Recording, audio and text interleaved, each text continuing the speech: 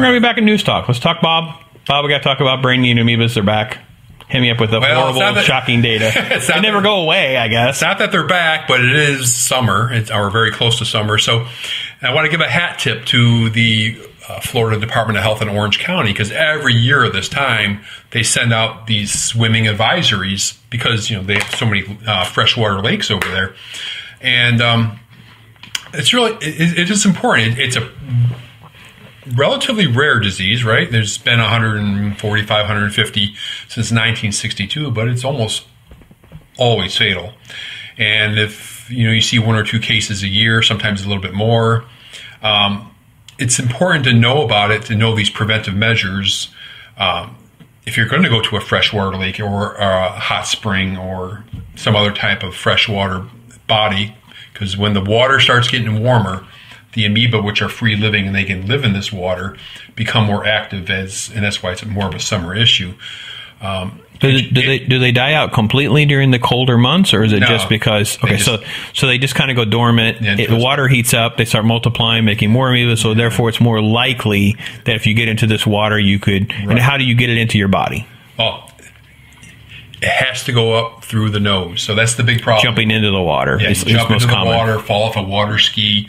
Fall off a water ski. I didn't even think of that. Anything that's going to cause water to rush up your nose. So if you want to prevent this amoeba, it's called Naegleria fowleri, you want to be able to protect. The only absolute way is obviously staying out of fresh water, rivers, lakes, and the like.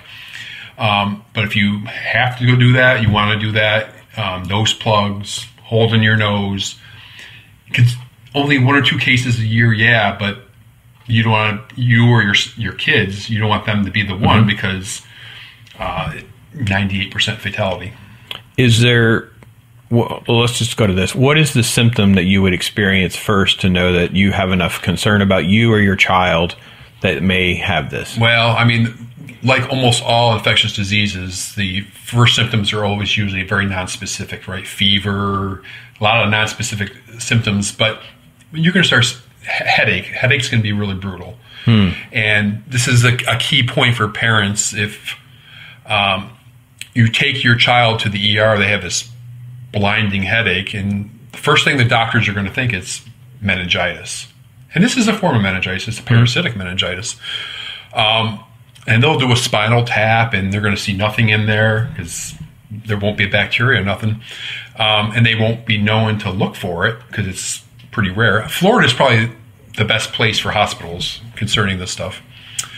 You definitely want to tell the physicians in the ER that you were swimming in a freshwater body of water. And if they're going to do a meningitis test, could they test for this as well right up front? So they just ask them to do it? Could you say, listen, I know that you're going to test for that, but I know there's a remote chance they got out of this pond or whatever. Well, yeah, if you tell them that and they do have symptoms and they do a spinal tap, they will check for bacterial meningitis, which will be obvious, viral meningitis, but they will probably also look at it under the microscope for this amoeba.